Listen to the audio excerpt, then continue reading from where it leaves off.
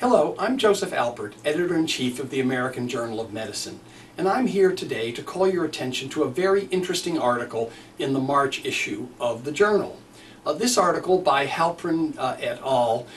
Seeks to clarify a number of misconceptions about Lyme disease. As you know, acute Lyme disease is the result of infestation with a spirochete, Borrelia burgdorferi. And the acute illness is quite severe and patients are very symptomatic, but fortunately there's excellent antibiotic therapy that eradicates the spirochete.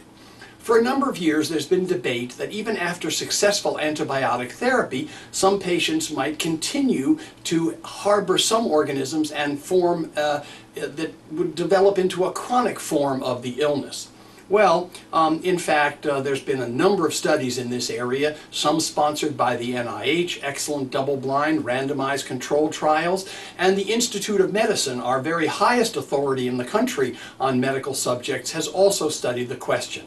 Alpert et al., who are experts in this disease, have reviewed all of this information, and their conclusion is that there is no disease that's related to chronic infestation with this organism as long as people have been successfully treated with antibiotics.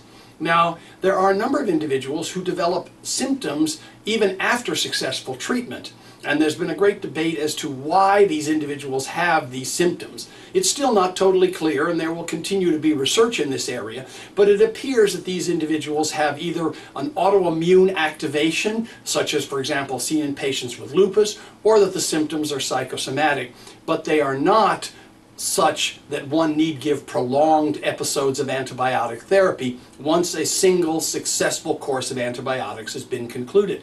I hope everybody will read and think about this article. It's a very interesting one, and I recommend it to you strongly.